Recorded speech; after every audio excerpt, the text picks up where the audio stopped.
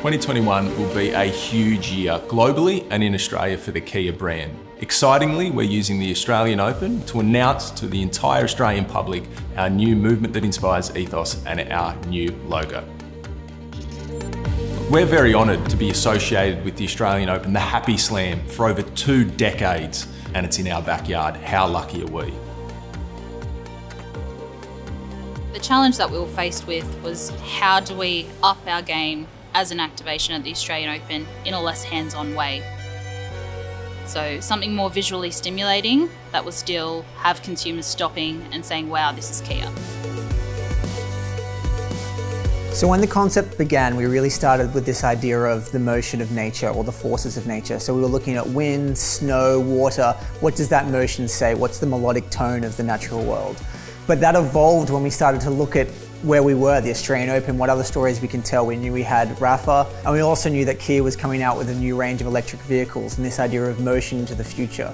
And I think that's evolved into a great mix of like what Kia is in one content piece.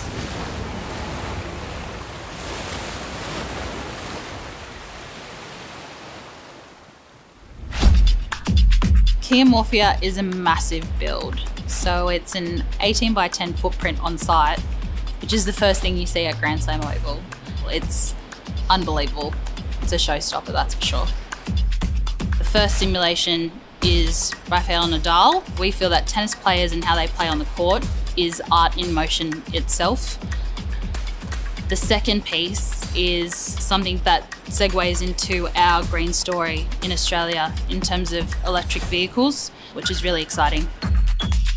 The third piece is based on brand movement. So it's telling the story of our transformation, the new brand direction, and so we've used waves to create that illusion.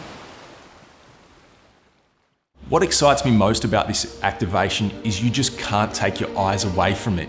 And I know that it's a brand activation, but I don't even feel that. It's just entertainment.